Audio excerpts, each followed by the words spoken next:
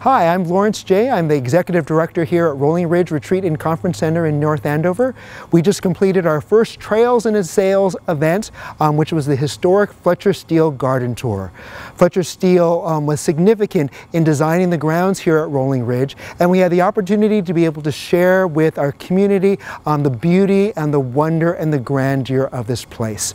I've only been here at Rolling Ridge for 9 months, but it's been wonderful to be able to learn about this facility and to be able to share with the people who came today about the significance that Rolling Ridge has had in the 100-year history here at this place. There were a lot of millionaires that lived in the New York area that wanted to go east for the summer. And they were building country homes here in Massachusetts, in particular right around Lake Cochituate. And so Ethan Allen was one of those millionaires. He was a wealthy wool manufacturer from New York, and he purchased this property in 1899 from a farmer. The farmer's name was Winifred Hughes. And up until 1899, when Ethan Allen purchased the property, this land was primarily known for farming and agriculture. But with the coming of the railroads, there was a shift that was going on in the culture and in society. And so farmers were selling their property because farming wasn't as lucrative as it was a generation before. So farms were being sold and mansions were being built in this area. And Ethan Allen was one of those people who was coming into this area. The architect who designed this place was Andrew Hepburn, and he designed the home in the Georgian Revival style with classic European and colonial American details.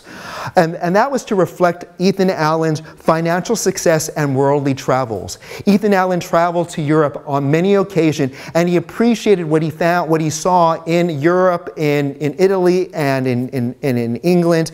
And so Ethan Allen pulled a lot of those designs into the architecture here in this building while they were here during the summertime. And so this area to the back of us here, this wing was known as the servants' wing. They brought all their servants with them to occupy this area, including a place for the chauffeur, the landscape person who had lived here year-round, but along with the maids and the butlers that traveled with the family. And so this entire area back here was considered the servants' wings. This area over here was known as the carriage house, and on the bottom level it was a place that carried their vehicles, and on the top it was the guest house where overnight guests would come and stay. And so on our Fletcher Steele historical tour, we had the opportunity to show people the grounds, which included the exedra, the bowling green, the fountains, the cascades behind the fountains, along with the walk towards the Lakeview Lodge, which is currently called the Lakeside Landing right now, which used to be the boathouse. We also had the opportunity to be able to tour the inside of the house and to be able to share about the programs that we have available here at Rolling Ridge. Even though Rolling Ridge is not open to the public, we do offer a wide variety of programs to take care of people's wellness, spirituality, as well as leadership needs. We have a variety of different events throughout the year, and so hopefully you'll be able to check it out at www.rollingridge.org. We look forward to seeing you sometime at the Ridge. Have a great day.